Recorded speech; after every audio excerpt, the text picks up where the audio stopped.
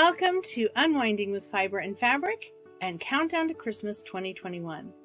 Today I will be sharing with you wooden ornaments and some wooden decorations that can liven up the home during the holiday season and in some cases add a little peacefulness to the home when it's not the holiday season. So let's jump in and start with one of my all-time favorite ornaments that my husband has made. And it is, I didn't realize when I decided on what shirt to wear today that I was picking a shirt that matched the paint job on this little airplane. It has been nearly 3 decades since this ornament was made by my husband to go on one of our very first Christmas trees. In fact, it could be, if I remember correctly, the first Christmas we were together. As I've said in other vlogs, my husband and I decided to collect Christmas ornaments every year for our tree. And that first few years, the finances were really tight. And so the idea of making our own ornaments was something that we thought would be a good solution to our financially tight budget. When he had been younger, he had done a number of models, doing wood models. I think he did cars more than anything. And so he had an airbrush for painting. He had some balsa wood. He had a dowel. And so with basic tools, and then with the airbrush and leftover paints from his youth, he made this little aircraft. It doesn't have a hook. When we put it on the tree, we just shove one of the branches into, I believe it's a tailpipe, the exhaust pipe there. I think it's the exhaust. My husband will watch this video and shake his head, I am sure. But that's how we hang it on the tree. And it is always one of the dearest ornaments that we pull out every year. Because my husband wasn't really sure he had the artistic ability to make ornaments. I think a lot of people feel as he did all those years ago, a little intimidated that it won't be as appreciated. It won't reach a certain standard of refinement. And I had to really encourage him to keep working on it. I had to really work to help him overcome his hesitancy. And that is what he created. It's simple, but it is cherished. And the honest truth, even he, all these years after, looks at it and he's pretty proud of his attempts all those years ago. Because that's a pretty nice little airplane. So, that little wooden ornament was the first wooden ornament that was handmade that went onto our tree. And over the years, as I did all my different types of crafts, I kept encouraging him to take up some handcrafts, some hobbies.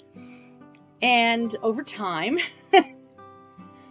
excuse me, over time, I started to make inroads.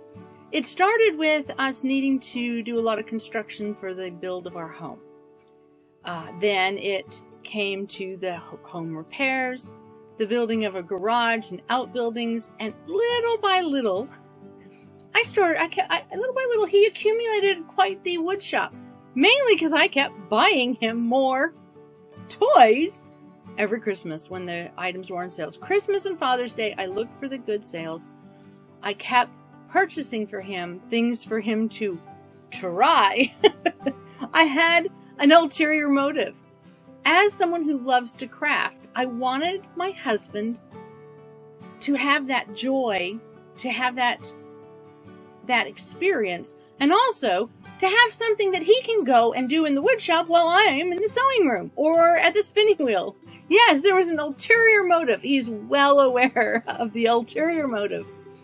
It made me sad to think of all of the, I know a lot of, and it's not just wives a lot of spouses who find themselves as retirement years, approach or descend, find themselves at odds with their spouse because their hobbies and interests seem to diverge rather than converge. And I knew that it didn't matter what he spent time making. If he was making things, if he was creating things, if he was exploring his creative passions, that we would have cohesiveness. We don't have to be in the same room, we don't have to be on top of each other, and we don't have to be doing the same project for us to feel the camaraderie of making gifts, of making household items. And so year after year, I worked on this plan to make sure that when he hit his retirement years, he would have hobbies that did not require him going out into the cold, he loved to fish, but it wasn't always feasible for him to go fishing. And it wasn't always feasible for me to go with him as his fishing companion. So one of the things we really learned in living in Colorado versus now living in Virginia is that where your workshop is located, the comfort of your workshop, whether it is a sewing room, whether it is a woodworking room, whether it's in the basement of your home, in a small spare bedroom, on the kitchen table, having organization, having warmth and comfort makes a huge difference in how much time we spend doing our craft. So when we moved here to Virginia, when we had to adjust to a different home, a different set of space, a different size of workrooms, that was one of the things I really focused on, is how we can be organized. And it's amazing how converted to the notion of storage bins that are labeled and clear so that you can see into them, and really good shelving, how converted to that notion he has really become.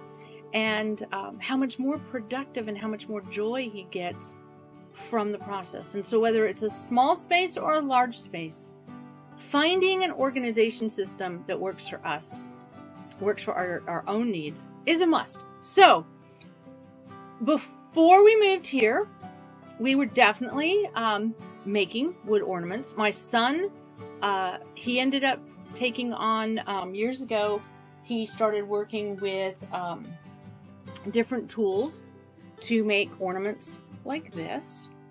And my husband also, he took some time and they played with this. But while this appealed to my son quite a bit, my husband didn't, it wasn't giving him the sense of refinement and joy that he wanted. Because, you know, the honest truth is, somebody who can throw this together as their first, wooden tree ornament, they really are going to always want to have refinement. They're gonna the 3-foot rule of if it looks good from 3 feet, it's fine, isn't necessarily going to satisfy his desire for precision.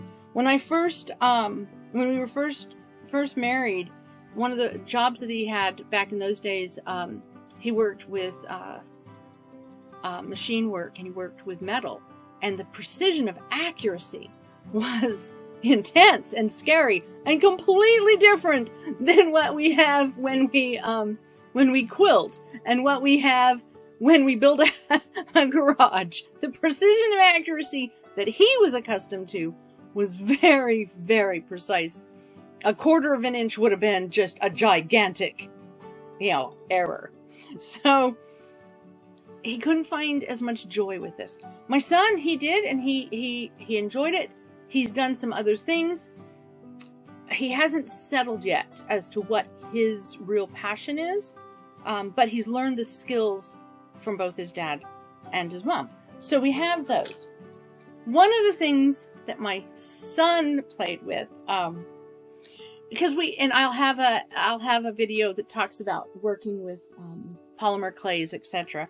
But one of the sweet little ornaments that he made for us was this one. And it was a combination of making clay beads, and these are just plywood rings. And they are cute, and they hang from the tree. And for those of you with small kids and with cats, they are really, or dogs. I don't know about dogs. Not being a dog owner, but having had dogs in the past, not really sure this would work for dogs, because something tells me if you have a chewy dog, they'll eat this. But for cats, this is a really cat-safe bottom of the tree ornament. So he made a number of those. As I said, he's done a few different types. My son has done a few different types, playing around, trying different, techniques. But my husband, what really ended up changing his, and I meant to actually bring this over here because I know that it is better if I'm talking to the microphone as opposed to facing away. So I apologize for that. But for my husband, the real turning point came for him when he took up wood turning. And he has made a number of delightful, in fact, here on the tree behind me is a small birdhouse that he's made, a number of bells, one down here as well, and of course the standard, what a lot of wood turners do, finialed ornament. So he's made a number of those. But in this past couple years, he's beginning to branch out and try his own style on, like in the bells, he's started using paint techniques again, and he's letting go of his fear of not having something perfect and precise. In fact, one of my new favorite decorations for Christmas that he's made, he came to me, I think it may have been last year. I think it might have been last year. He came to me and said, I need a piece of faux fur. I need a piece of faux fur about such and such size. And this is what he had made me. It is just two simple pieces of wood with a little tiny nose and some fake fur. And he made me an elf. It is so simple and it is so sweet. And it sits at my desk year round because it is like the perfect gift for me. When I was in Colorado, my sewing area was down in the basement, and I used to joke, I lived always in the basement, and I said, I live underground. I must be a gnome. I must be somehow some sort of underground, creature at this point. But I just love him. He really is a simple, adorable little creature that my husband made for me, knowing that it was something I would love. He has also started playing with segmented woodwork and has done some things of this nature. So, he spends a lot of time making me beautiful things, making our home beautiful things, trying out new skills and techniques, and not worrying so much about the imperfections. So let me grab a couple more things to show you this year, some of the things of this last couple years and this year that he has contributed. So last year, he made me this. He was playing around with turning when you still have, in essence, some of the branches from our trees out back, playing with the rough edges, and he made me just this little Christmas tree, and I loved it. And I have it on this shelf. It stays out. I've got a couple little trinket, little fairy little that are dressed in red. I'm sure I'll show a picture. And I just love them, and it sits out. Well, this year I have the notion that we should do tea light sets.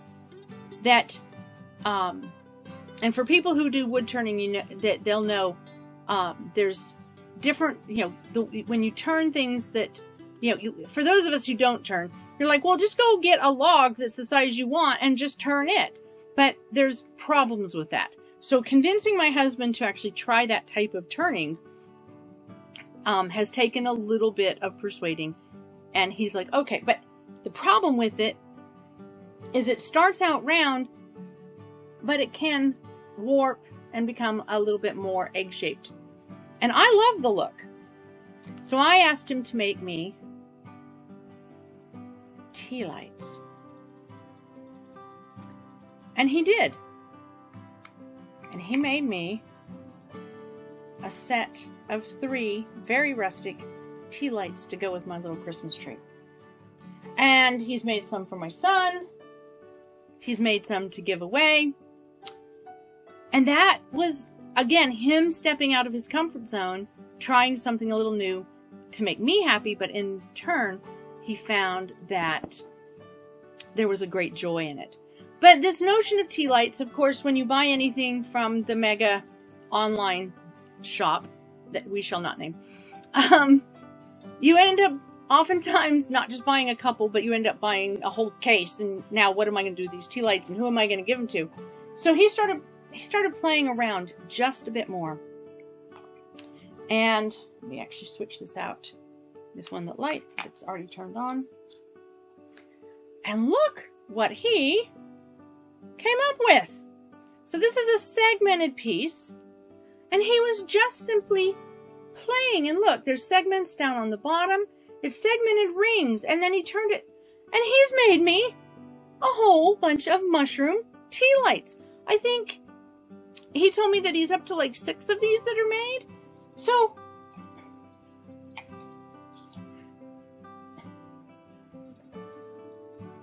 I have a bunch of tea lights, and and the wonderful thing is, these are things that if I had unexpected guests, which hopefully if I put this video out doesn't mean I'm going to have a whole bunch of unexpected guests, but if I have unexpected guests, these are fabulous little Christmas gifts to give.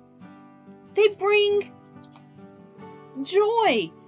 It literally lights up my home with a soft, gentle light. And I love using these little electric tea lights. No chance of catching on fire. You know, oh, just, isn't that sweet?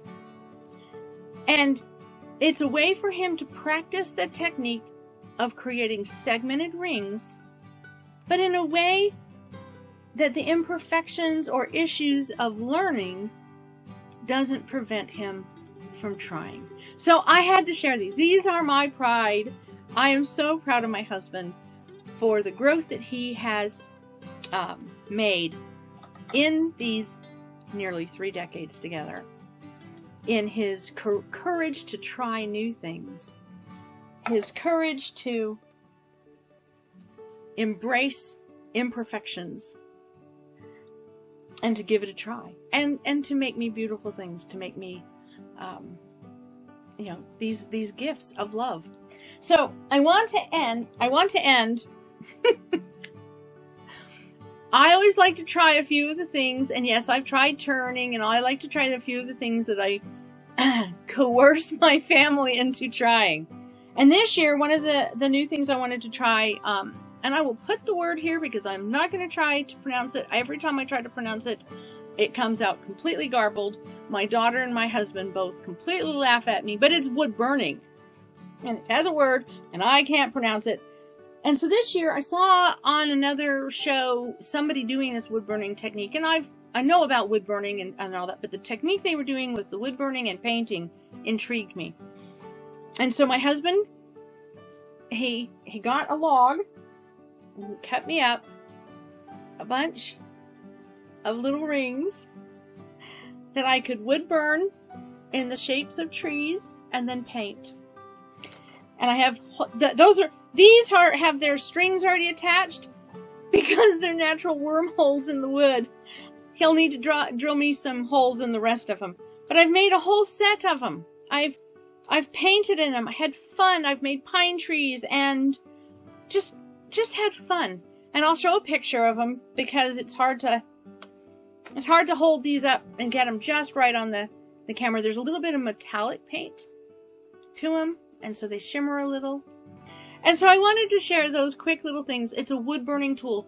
We have just purchased one that's got knobs and controls, and we can adjust the settings. But even a basic, inexpensive wood burning tool like the one that I use when I'm doing embroidery and I need to cut away organza from a design, even a simple burning tool can help you create something like this. And then I just used acrylic paints, metallic acrylic paints. And I think it's a lot of fun. I think it's a project that if a child's old enough to use a heat gun, a child can use as a basic burning tool. And I know these types of blocks you can purchase. You don't have to go out and cut down on your own tree in the backyard, but you can purchase this. And honestly, if you're one of the people who buy their own pine trees at Christmas, their Christmas trees, you probably, with a simple enough saw, could cut off some ends and make something like this out of your Christmas tree before you toss it out to be hopefully recycled into wood chips. So something to keep in mind, something to think about, whether it is pretty freaking elaborate or really basic. A wood tool, or not tool, a wood toy, a wood ornament, a wood decoration brings joy, and it helps us pass on the love of crafting to another generation when we share it. So there it is. I hope you have time today to do some unwinding with fiber and fabric, and that you have joy in the things that you do. We'll see you again tomorrow. Until then, bye-bye.